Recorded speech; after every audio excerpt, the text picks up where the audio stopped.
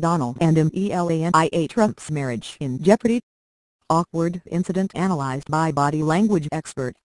President Donald Trump and Melania Trump have successfully stayed out of the scrutinizing headlines about their marriage for a while, until their latest awkward incident last Friday.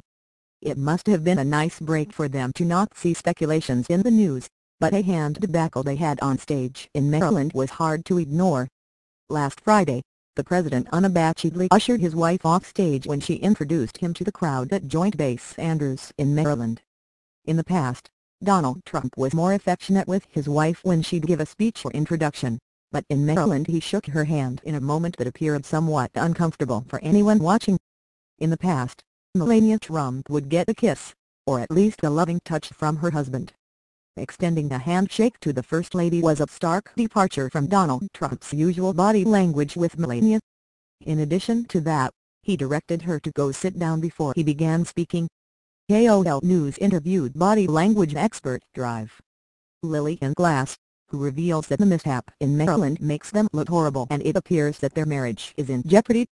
Glass explains that Donald and Melania Trump fuel gossip when these types of situations arise. She notes that the couple come off as if they're just in it for the show and Melania conducts herself as if she can't stand him. Glass adds that the nature of the event and the formal greeting may have played a part in it all, and that the president hasn't mastered appropriate military protocol in the public eye. Since Trump isn't an experienced politician, he doesn't know how to act or what to do because he doesn't have a background with the military or foreign activities. If Glass was asked to make a suggestion to Donald and Melania Trump, it would be that they get the guidance of a chief of protocol, which is someone who'd educate them on where to walk and what to do during public appearances.